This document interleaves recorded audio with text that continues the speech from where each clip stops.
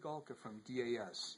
I'm holding the new Mel-8704R-PSA. PSA stands for Programmable Sound Amplifier. Now in a moment I'm going to go over some of the features. As you know, it's basically our standard Mel-Meter.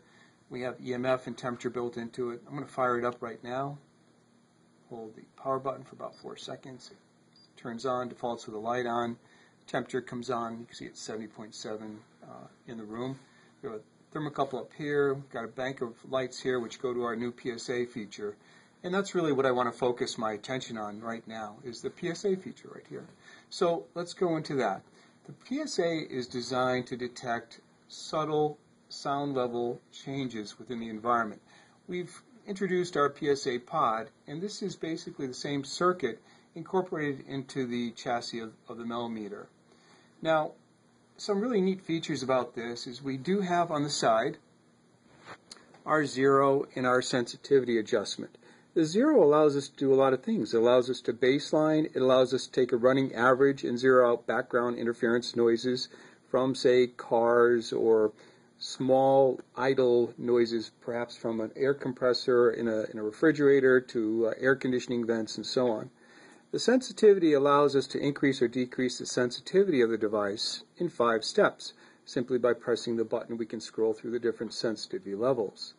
Now, a really cool feature I'm really proud of also is on the side of this, we have an earphone jack. The earphone jack allows the user to hear very subtle, low-level sounds within the environment. Now, don't misunderstand. Low-level doesn't mean infrasound. It just means that if somebody's whispering or if there's some sounds within the environment, they're going to be amplified by 5 to 10 times. So that's the earphone jack. And this also comes with an earphone when you buy the device. On the back, we have our power for our PSA and our earphones right here.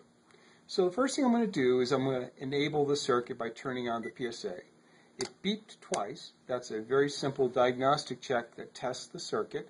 The next thing I'm going to do is I'm going to enable this. But before I do that, I want to first inform you that when you first turn it on, it's in what I refer to as the Simon mode.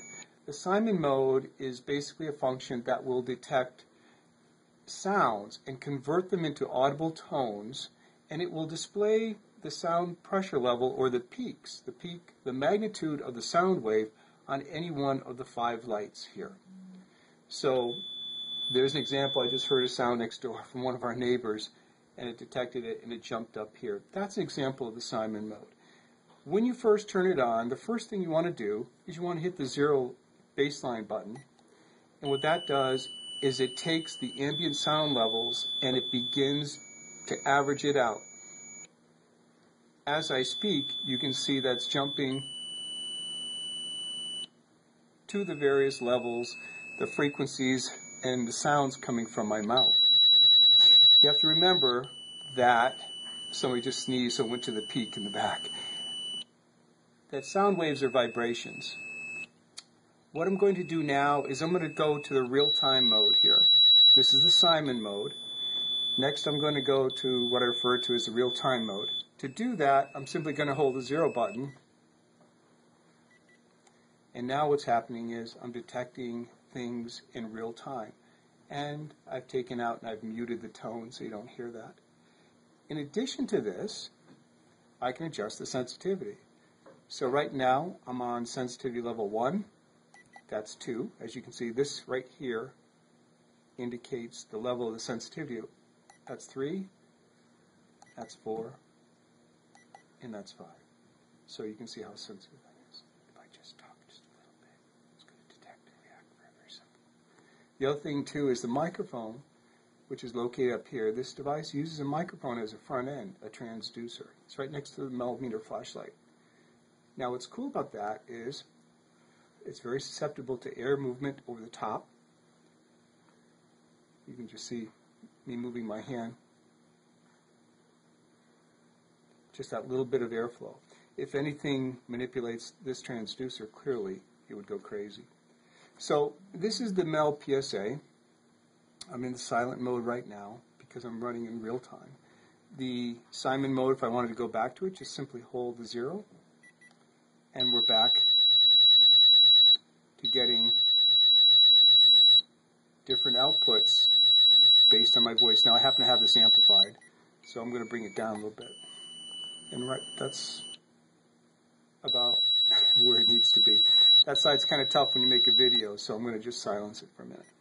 Now the other cool thing is I mentioned that we can tie a microphone into it. Well, you can take your earbud, snap it in there.